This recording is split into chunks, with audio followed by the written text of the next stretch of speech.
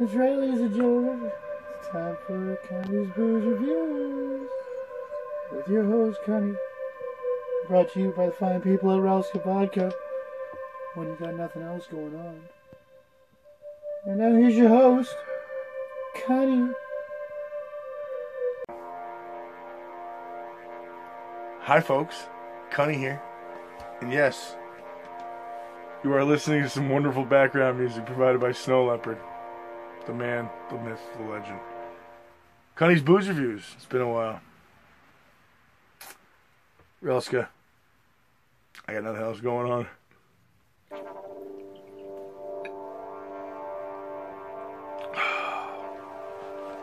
I feel like Kitty Dukakis. Because this tastes like rubbing alcohol. Except I don't use chasers or mixers. I'm a savage. Where's the camera? Oh, there it is. There you go. Need some background music. So, let's get on down to brass tacks with the Relska. It's 80 proof premium blends, vodka specialty spirits. These look like awards. I don't know what the fuck those are. Vodka with natural flavors, 40% alcohol per bottle, and Relska, which is Norfolk, Connecticut. Bushy. It's vodka. It's dirt cheap. It's my best friend.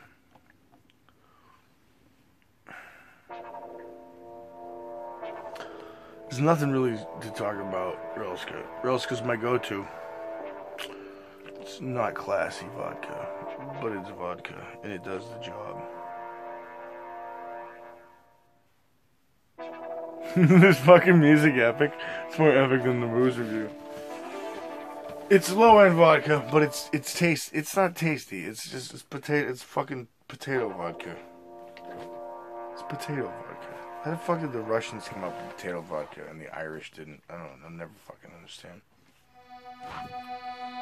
But if it looks like I've lost a lot of weight, it's because I have.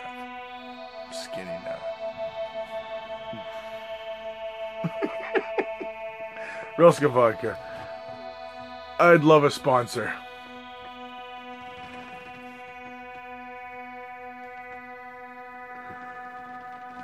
Until next time, fuck you.